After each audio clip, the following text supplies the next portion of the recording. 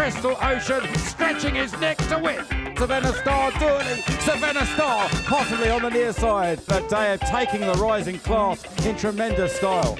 And Magic Circle doubles up the Chester Cup and now the Henry II Stakes. Up the hill, Poet's Word goes a length ahead. It's soon going to be a length and a half, and Poet's Word is grinding it out well and will win the Brigadier Gerard Stakes.